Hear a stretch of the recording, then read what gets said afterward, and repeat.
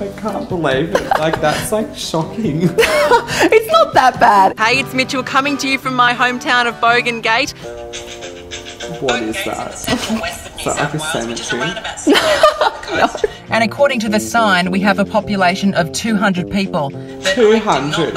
This is our lush green tennis court. And look, I'll be honest with you, it's seen better days. It's probably past its prime now.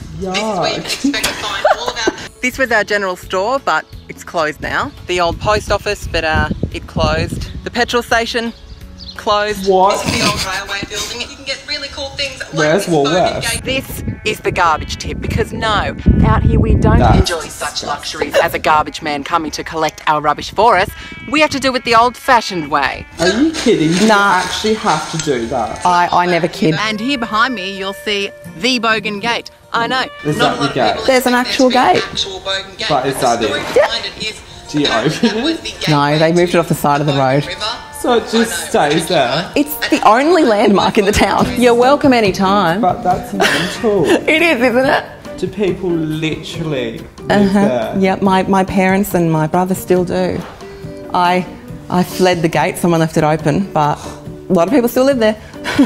I can't believe it. Like, that's like shocking. It's not that bad. It looks like it would be, I suppose. Do you think it doesn't look bad? Because that's I like suppose I was mental. raised there, so I don't know any different, but I can understand how to someone who was raised in like metropolitan areas, it would be a bit weird. Yeah, like my auntie lives on a farm and it's not even like that.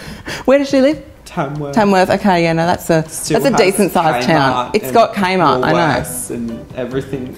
The nearest Kmart to me is like a 2-hour drive. Isn't that horrendous? Get a helicopter. Okay, Mum and Dad get onto that, thank you. Yeah, dead sad.